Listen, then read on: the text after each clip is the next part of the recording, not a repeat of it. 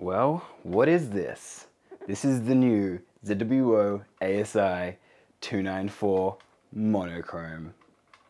It's just turned up in the mail. No, it didn't actually just turn up in the mail. I've actually had this for about 3 weeks now. Had some time to go out and image with it. So let's jump into a review. But before you do that, if you'd like this and more reviews, make sure to hit subscribe. I haven't asked for that before, but everyone's doing it, so let's jump on that bandwagon. Anyway, let's jump into that review.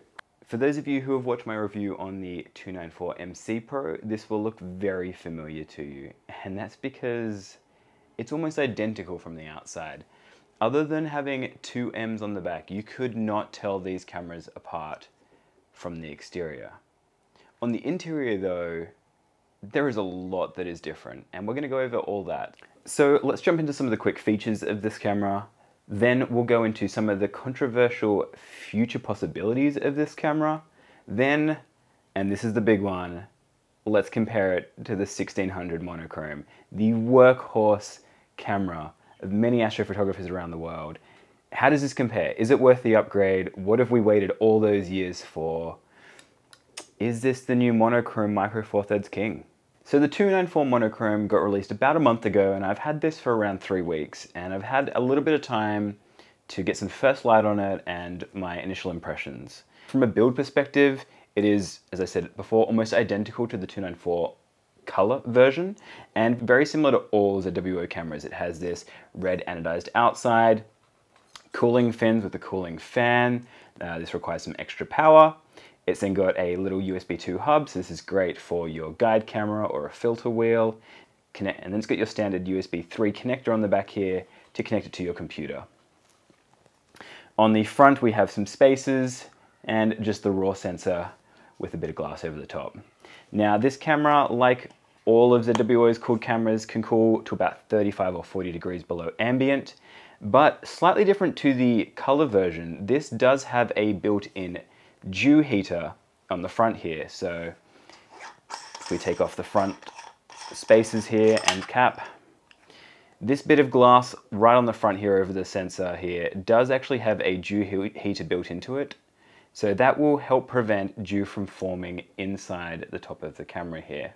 So quickly going over all of the features then of this camera. So you can think of this as pretty much a copy of the 294 color camera, but in monochrome. So it's a micro four thirds sensor, which is great. It's a good size. It means you don't need really large filters if you want to go down the narrowband or LRGB route. It means you can just get smaller filters, which will save you money. It has a really good pixel size of 4.63. So this is good if you're shooting around the 500 to 1000 millimeter focal length, or even maybe a little bit deeper. This will get you really good detail. It also has a really good full well depth, around 66,000, which is very nice. This camera also has quite low dark current, is quite a bit lower than that of the 294 color variation, and I do have to say it is even less than the 1600 monochrome. Next up we come to the quantum efficiency. Now the quantum efficiency of this camera is extraordinarily high. It is at 90% QE, and that is really cool. So that is one thing that I think really sets this camera apart and will make your night's imaging a lot better. We've got the USB hub on the back here. We have the power adapter for the cooling fan. This power adapter also works the dew heater inside here. Now, ZWO says that you can turn the dew heater on and off. I haven't found a way to do that in their software, but it is possible that since this camera is so new, the software hasn't been updated to account for this new driver. So that is something that I do want to put out there and say at the moment I haven't been able to find a way to turn off the dew heater. Not that I necessarily would want to, but if you did want to, have a wait and check back in a bit, and I will put an update down below if I hear that that option has been added. Now the dew heater takes up about 5 watts when it's running at full bowl, so not a huge amount of power, but you do want to take that into consideration when you are calculating the batteries or power supply that you are going to be using for your astrophotography run for the night. Okay, so this camera does have amp glow.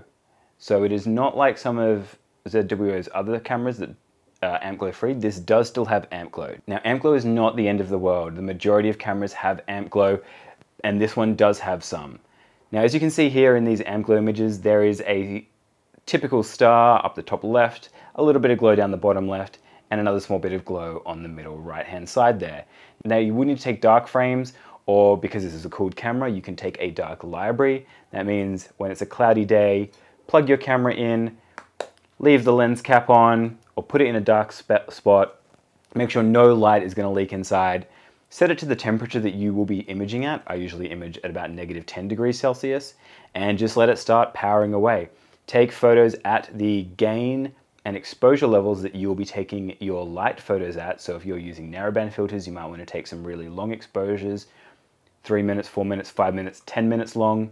If you are doing just your LRGB, wideband imaging, then you might want to take anything from 15 to 3-minute exposures, depending on how much light pollution you have in your area, and create a bank of these. Create 20 to 50 of each of these images. That'll give you a really great dark library that you can then use as a master dark, and then your amp glow will completely subtract out. So overall, this is a really nicely built camera. There is definitely no torsion or anything in it. It is going to stay together quite well. And now into some of the controversial parts of this camera. So the ASI294 monochrome does not use a 294 sensor from Sony like the 294 color camera does. Sony does not produce a monochrome version of the 294 sensor. So instead, ZWO and QHY have gone and used Sony's IMX492 sensor. Now this is a great sensor, but it has some differences to the 294 sensor. It is still a micro four thirds sensor, so it is the right size. However, it is a much higher resolution sensor. And this means the size of the pixels on that sensor are very, very small. They are just over 2 nanometers large. Whereas on the 294 color camera, they're about 4.6. QHY and ZWO have done some really cool stuff here, and they have binned those pixels, and what that means is that they have added those pixels together. And that means that if you get an array of 4 pixels, so 2 pixels by 2 pixels in a square, you can sort of combine the details out of those and create pixels that are 4.63 nanometers big. That's exactly the same size as the 294 color pixel sizes. Fantastic. What it also means is you get extra bit depth. Now normally the 492 sensor is 12-bit depth. However, when you combine those 4 pixels together, you get an extra 2-bit depth in your sensor. This is great. This means you get extra details. This means you can tease out extra details in the shadows of your images. And what is astrophotography made of? Mostly shadows.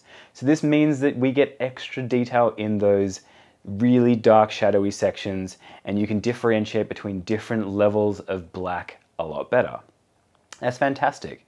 Technically, that should mean we get an extra 2 dynamic stops of range in the 14-bit binned mode compared to the unbinned 12-bit mode. Now QHY has gone an extra step and allowed the unbinned 40 megapixel version of this sensor to be read directly in their drivers. That means you can toggle between the 40 megapixel, 2.3 nanometer pixels, and the 4.6 nanometer pixels and 11 megapixel version. Now, why would you want to do this? Well, this means if you're going ultra wide, you might want to drop the pixel sizes down so you can sample better and get a bit more resolution. But the trade-off, of course, is that your pixels are much smaller now. They're gathering a lot less light, and you lose that bit depth. So you're actually going to be a lot less sensitive to light in that mode. Now, ZWO at the moment has not enabled that mode. It may be possible for them to through a driver update. However, at the moment they have said that they are not sure if they're going to release this mode, so your mileage may vary. This camera may get better in the future and enable us a 40 megapixel version, or it may not. Only time will tell. So now what you're all here for. How does this camera compare to the 1600 monochrome, the king of micro four thirds sensors? Well, I have some good news. This camera kills the 1600 in nearly every regard. And don't get me wrong, that's expected. The 1600 has been around for a long time.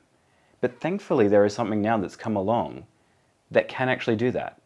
So how is it better? Well, first off, you have larger pixels. You get 4.63 nanometer pixels compared to 3.8 nanometer pixels. The larger the pixel, the more light they can gather in your exposure, which means you get a better signal-to-noise ratio in your image for the same exposure time. So, first box, tick.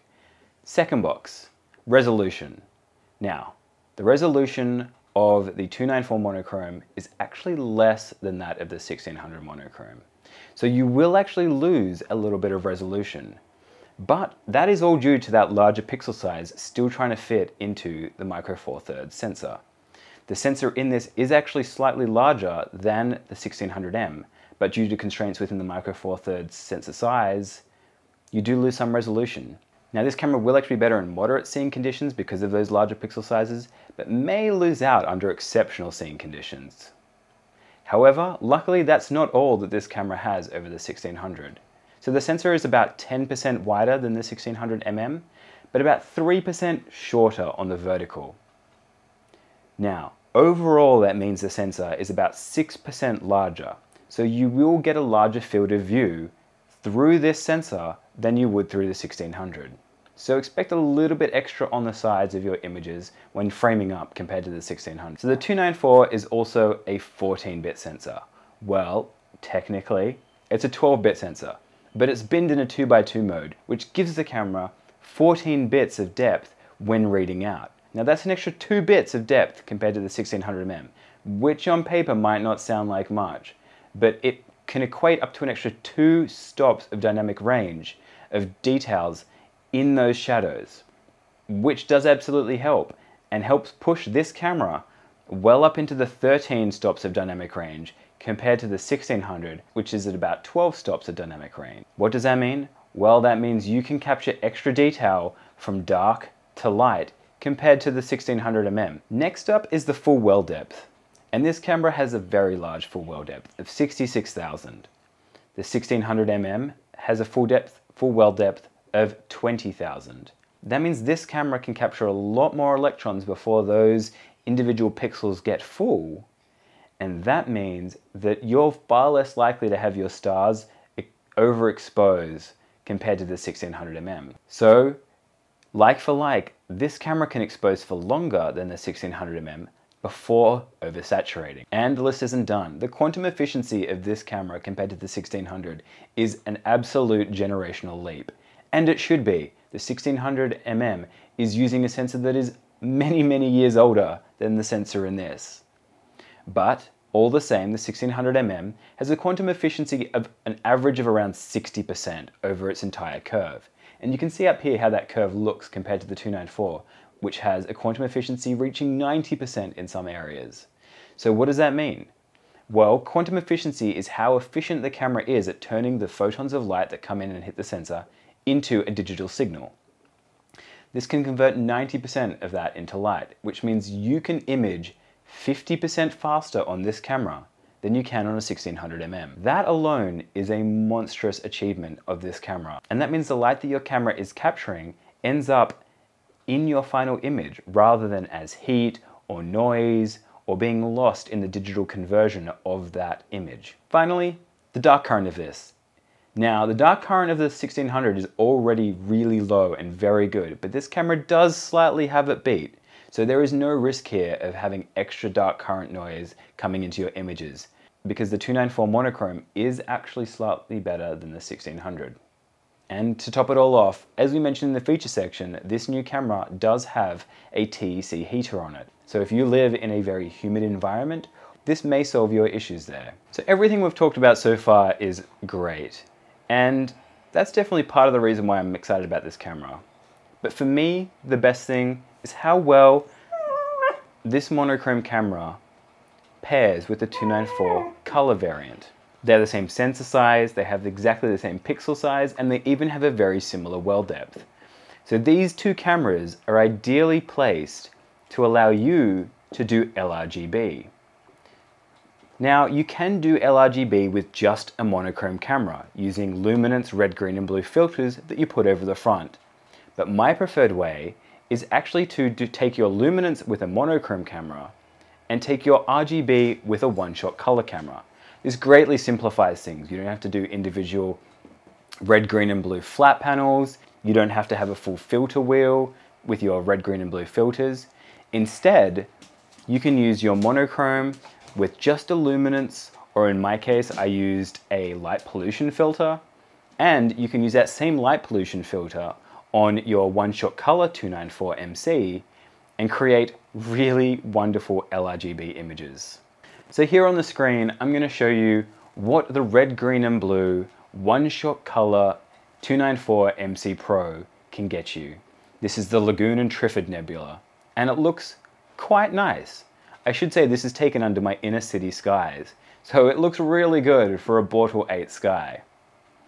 But now if we take the luminance images taken from the 294 monochrome, which you can see here in their raw monochrome format, if we create this as our luminance layer, and in Photoshop stack on the RGB color image we just took for our color details, you can see that we can get extraordinary details out of the monochrome luminance and very easily drop that color back in on top to create a splendid looking LRGB image. If you like this review, make sure to hit subscribe, drop your comments if you have questions or comments below, and I will answer them.